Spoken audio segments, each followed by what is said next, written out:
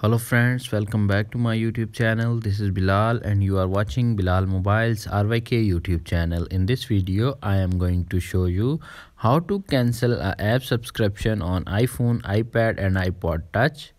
So guys, without wasting any time, let's start the video. Open the settings app on your iPhone, iPad and iPod Touch. Tap on your name, Apple ID.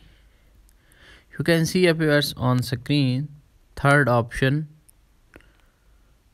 payment and shipping, and fourth option is subscription. Tap on it. Tap the subscription you want to manage. Can't see the subscription you are looking for.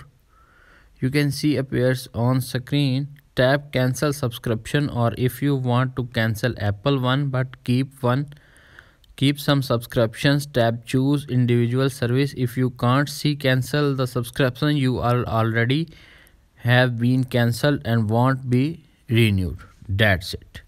After watching this video, I hope you will all know how to cancel a app subscription on iPhone, iPad and iPod Touch. If video is helpful for you, please don't forget to share and subscribe my YouTube channel. Thanks for watching.